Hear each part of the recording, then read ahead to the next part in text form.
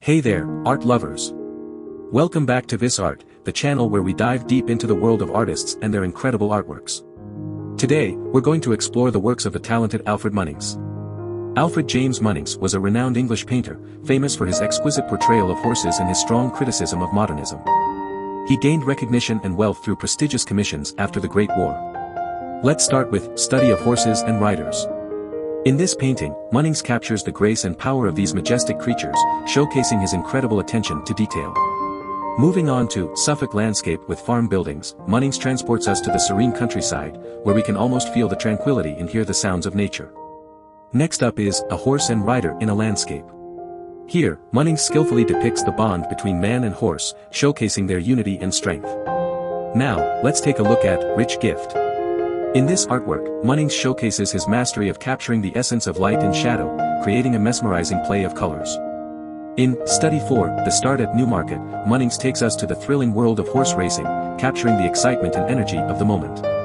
Moving on to Brightworthy Ford, with a Pull, Exmoor, Munnings transports us to the breathtaking landscapes of Exmoor, where we can almost feel the crisp air and hear the gentle flow of the river. Now, let's explore Horse Studies.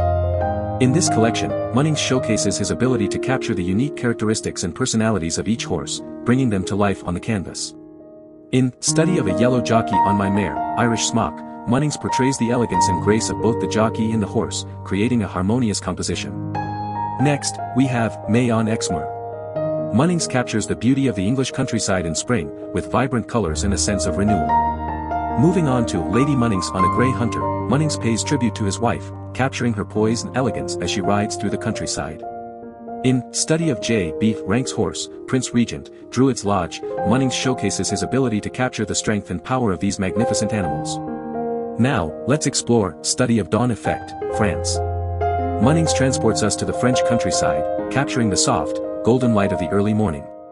In Horse Studies, Munnings once again showcases his talent for capturing the unique characteristics and personalities of each horse, creating a collection that is both captivating and diverse.